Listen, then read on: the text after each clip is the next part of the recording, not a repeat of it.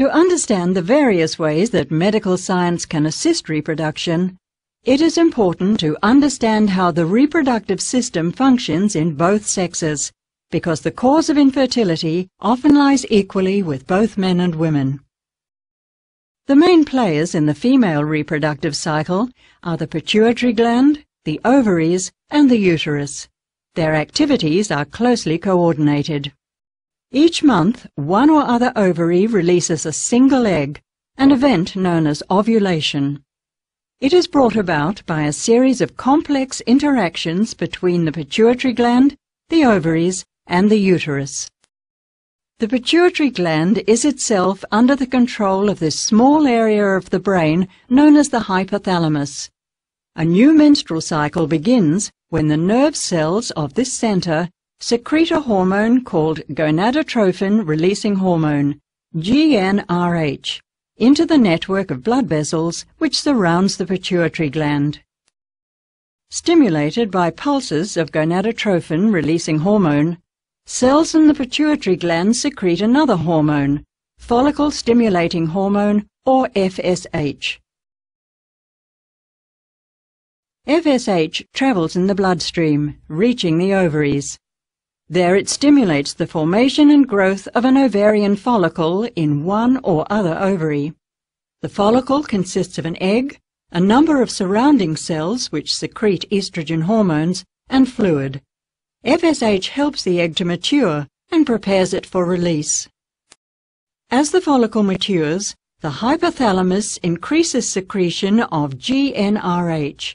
This in turn stimulates the pituitary to secrete a second hormone which acts on the ovary. This is luteinizing hormone, or LH.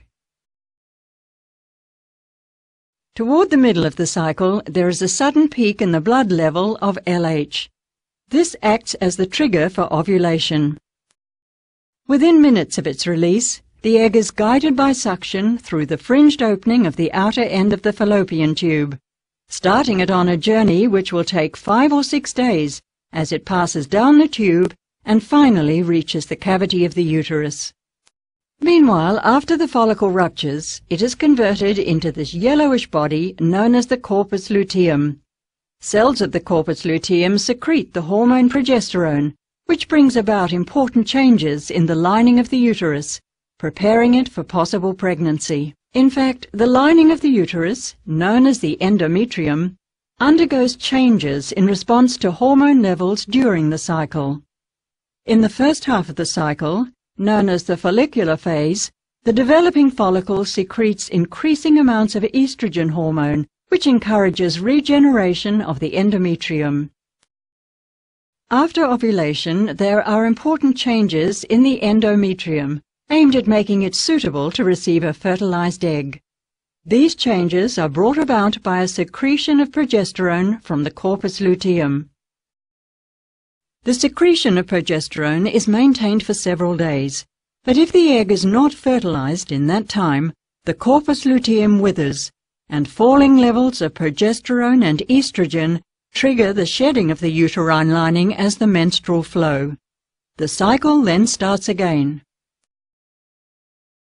But if the egg is fertilized, no menstruation occurs, as the corpus luteum continues to function, secreting progesterone during the first 3 months of the pregnancy.